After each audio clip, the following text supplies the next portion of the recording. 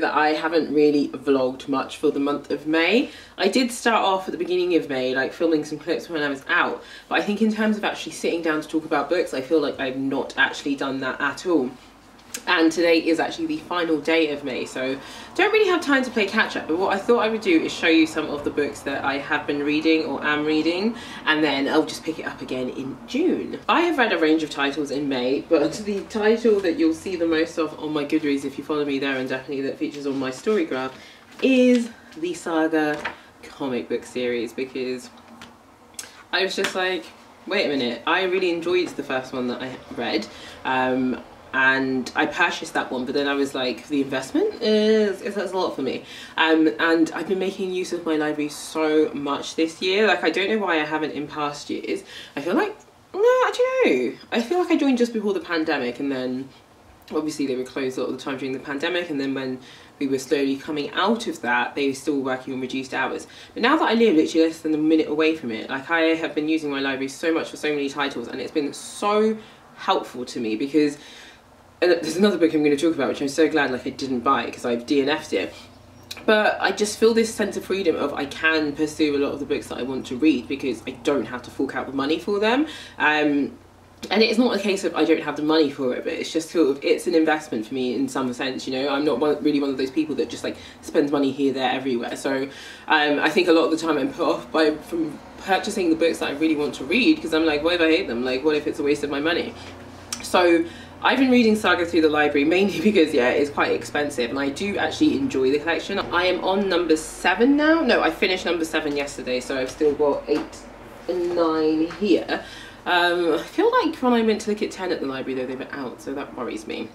So I've been reading a lot of Saga this month, which is really cool. Really happy to get back into it. I actually went for dinner, me and my family went for dinner at her friend's house, and he had the collections, the 3 collections, the big hardback volumes, and they look so good. Because I'm enjoying them, I'm like, I think I'm gonna get the hardback after being like, oh, each single one is too expensive, but I'm really enjoying them. So if we just talk about books, I reserved this at the library and finished it. This is A for Alibi, and it's by Sue Grafton, and she has done a whole series. I believe she got to Y and then passed away, so Z is still not done. I first heard about this through the Agatha Christie podcast, the All About Agatha podcast, where they spoke a little bit, well, obviously they talk about Agatha Christie, but they talk about other writers, other crime fiction writers as well. And I know I wanted to read this, so I was just like, do you know what, now feels like a good time to pick up a kind of light, easy read. I ended up giving this 2.5 stars. It was just okay. There were just like bits in here that I was like, I really don't think you need to put this in the book, especially if you're going to make this a series. But I understand at the time of publication, the issue probably was they didn't know if this would sell, so therefore you have to kind of cram a lot of the things in here. But yeah, there was a lot of romance in here. There was a lot of like stupid stuff with who like the actual sort of killer was, and I was just like, well, it was so obvious, like, ooh. But this is about, so this is a Kinsey Milhone mystery, and she's a private detective actually, and a man was murdered. He was a divorce lawyer, and his wife went down for the murder, but she's come out now, and she, you know, she's always maintained her innocence, and now it says 8 years later, she's out for parole, and she hires this woman Kinsey to find out who really killed her husband, and it's about obviously that. It was an okay read. Like, I will pick up perhaps the rest of the series every now and then, but I will not be running to do that, because I just felt it really is that kind of light, easy, kind of not deep type of book, and I assume series. The series might get deeper as it goes along, but yeah, for me, there's no real like hold or lure for me to keep on, like, well, not keep on, to rush back to this. So I was happy to try it. The other one they sort of talk about and recommend is The Magpie Murders, and I think I also reserved that as well. I think that's by Anthony Horowitz, and I believe he's the guy that wrote the is it not Darren Shan? Something. I'll put it up across the screen here. So yeah, that's the other book that I'm going to read. I didn't realise it was so chunky, but I'll give it a go at some point this year. So the book that I DNF'd and that was in my Amazon basket, it's been in my Amazon basket for like 4 years, is The Book of Memory by Patina Gappa. Ooh, I got to page like 65 and I was like, I don't want to read this book anymore, because this book is about a woman named Memory. She's an albino woman, and she's in prison for the murder of a man that she didn't kill him, it says here. Well, it doesn't actually say that she didn't kill him, but I'm assuming it is that she didn't kill him. It says at 9 years old, she was adopted by a wealthy man, a man whose murder she's now convicted of. Facing the death penalty, she tells the story of the chain of events that brought her here, but is everything exactly as she remembers it. Now, a huge reason why I actually DNF'd this book was mainly because in this short space of time where we have 65 pages, we have been introduced to so many characters. Like, this author is obviously not the author, the narrator is in prison and she's talking about people from her childhood. And honestly, we're getting names of everyone. We're getting names of them, their kids, so-and-so, so-and-so, this teacher, and I'm like, why? All of these characters are going to be inconsequential to the story. Why have you spent all this time telling us all their names? It was just ridiculous. There were just so many characters. I'm like, what is this going to do with the story? Like, I was just like, right now, it feels like I want to find out, like, what happened, what landed her in prison, and I'm just hearing about village life, and I'm just like, I really don't think any of this will have any bearing on the story. Like, I get you're setting the scene, but I think we needed the scene set like in the first like 25 pages, and then you could continue on later if you wanted.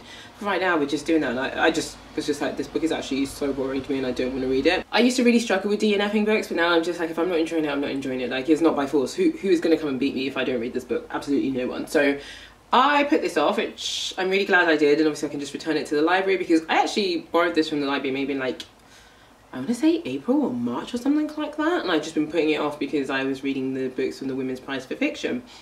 So no more, this book is not for me. I actually ended up flicking through the book just to see like if I could find out what, like, if she did kill him and like what happened. I didn't find that out, but I found something else about the guy, and I was just like, oh, I didn't think the story was going to go there, and I was just like, I'm actually not that interested in it anyway. So for me, I'm like, actually, it's a win. It's a good thing I DNF'd it, because if I got to that point and found out, I'd have been like, okay, this is not for me, this is boring. So if we look at current reads, what I'm reading at the moment, this is Life on Mars by Tracy K. Smith.